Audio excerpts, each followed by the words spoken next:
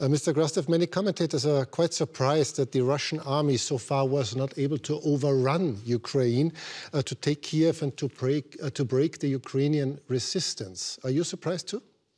Yeah, I was surprised because there was a lot of predictions, including by the American intelligence, that in 3 days the Russians can do it. But the truth is that I was probably less surprised than the Russian leadership, because one of the worst things in politics is to become the victim of your own propaganda. And this is what happened, in my view, with the Russian leadership in this case. They really believed that the Ukrainians are just waiting for them as liberators, and they discovered that they have been welcomed as occupators.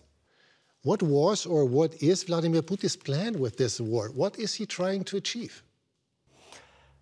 President Putin, in July of last year, wrote an essay, and this was an essay that he really wrote, not simply signed, in which he basically claimed that Ukraine and Russia are the same people, and he came with the idea of a historic Russia that includes at least part of Ukraine, Eastern Ukraine, Belarus, Russia. So he was trying to see himself as a unifier of the Russian lands. In his imagination, and don't forget that he was in Germany in 1990, not in Soviet Union, Ukraine was kind of an East Germany, just waited to reunify with Russia. So when he basically started this operation, his major idea was to try to basically recreate a Russian political space. It does not mean that Ukraine is going to become formally part of Russia, but he basically believed that he's going to come up with a pro-Russian Ukraine. And even if this was going to be on the price of the division of Ukraine, he was ready to do it. The Israeli historian Yuval Harari says Putin has already lost this war because he won't be able to occupy, to subjugate, or to annex Ukraine. Is he right? Yeah, he's absolutely right. In a certain way, the most important, and I do believe that President Putin really believed it, was that he really believes that the pro-Western orientation of Ukraine is fake, that there was some pro-Western and West-paid elites, but the Ukrainian population is just waiting for the Russian army in order to go back home. So what is happening for him is not simply that he lost the war, but he lost his understanding of what is Ukraine. Because you're seeing people on the street which are not particularly well armed, that are not particularly well trained, but just their presence with arms in their hands means that they believe that Ukraine is not Russia.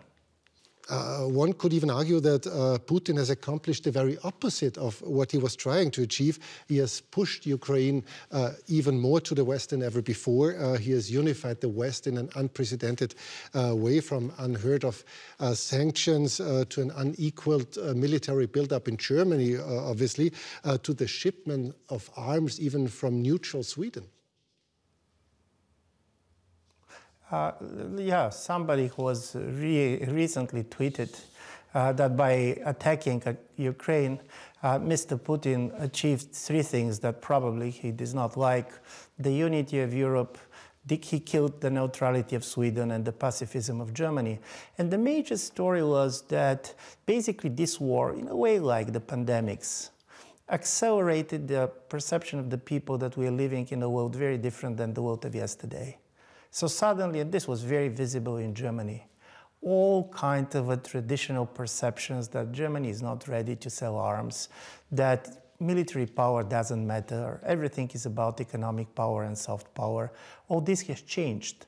And from this point of view, suddenly, over a period of several days, Europeans look at the world in a totally different way. This reminds me very much of the way, for example, people in the 1920s and 30s, they have been always thinking about their time as a post-war, because of World War I was where they start from.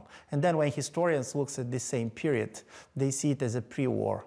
So this kind of a moment in which you start to view your own time very differently, this is what this war achieved. And from this point of view, this was really very different, in my view, than the Russian president expected. But how can Putin get out of this conflict now? It's hardly conceivable that after 3 weeks he'll say, okay, I tried it, it didn't work, we'll go home again.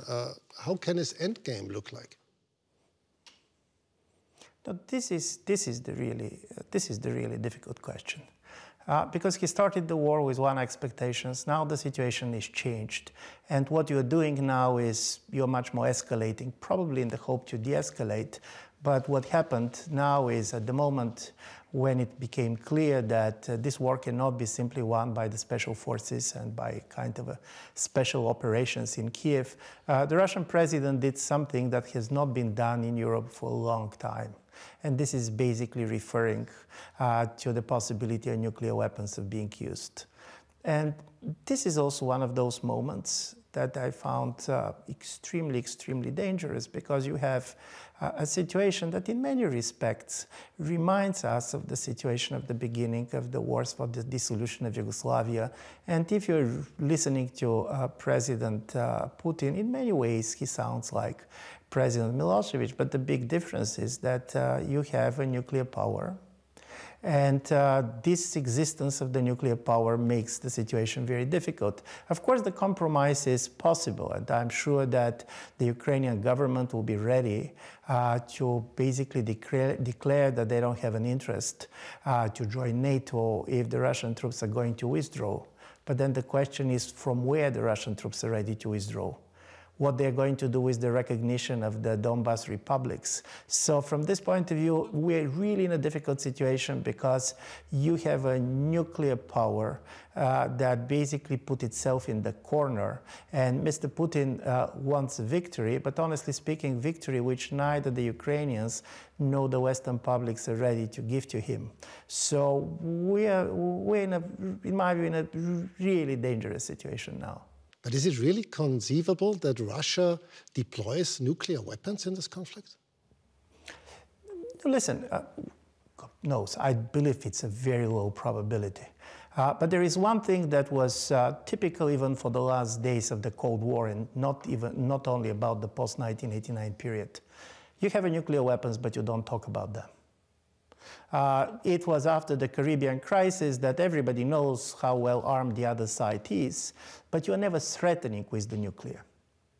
And from this point of view, what happened in this war, in which from the point of view of people being killed, of course, cannot be compared with many of the wars that we have witnessed, totally incomparable at this moment to what happened in former Yugoslavia. And to be fair, the Russian forces have been asked now to be very careful and not to have much more casualties, because the idea of Russians killing Ukrainians does not appeal to the Russian society. But suddenly, you have the president of Russia who start talking about nukes. And this is a shock, particularly for the younger generation, which probably some of them even don't know the meaning of the word nuclear weapons. And this is, of course, a psychological pressure on Ukraine, psychological pressure on the West. But the moment you start talk about these things, the conversation changes. And of course, the sanctions which the West put on Russia in the last 24 hours are unprecedented in their severity. And it is also tried to see to what extent Mr. Putin is going to look at them, also not as an attempt for regime change in Russia. You personally know Mr. Putin. He was always thought of as extremely ruthless, but as rational. Is he still rational from your point of view? Yeah, listen, we don't know. People change, and for sure, Mr. Putin was very strategic, was at least very successful tactically in many respects. But people that have been seeing him recently, they always say one and the same things. Take very literally what he's saying. If you have been watching, basically the passion with which he was speaking on the night he was announcing the special operation, we have a person that has been very much transformed, and we can speculate of the sources of his transformation. It could be probably also the COVID isolation. It could be the feeling that he's not a young man anymore and he wants to fix the problems of Russia when he's alive. But at least till now, even when there was this streak of messianism on Mr. Putin, we always were sure that it is quite risk-averse messianism. But we don't know how it's going to be, because till now Mr. Putin tended to be quite successful in many of his adventures. So we don't know how good loser he is. At the moment, the situation in Ukraine does not look good for him. So is it going to intensify? How far he can go? And of course, this is also a major, basically, major pressure on the Western politicians, because on one level, they should be effective enough not to allow Mr. Putin to achieve what he wanted. On the other side, they should be cautious enough not to trigger an even bigger and more dangerous crisis. Last question, from today's point of view, are you rather optimistic or pessimistic? I have my fears that the situation can get out of control. But there is one thing that we should also keep in mind. This war in Ukraine is not Russia's war. This is very much Putin's war. This is very much the war of a particular generation of Russian security services who never managed to reconcile themselves with the end of the Cold War and basically the disintegration of the country they have been meant to protect. So from this point of view, I don't know how this war is going to resonate with the Russian population. This is not Crimea.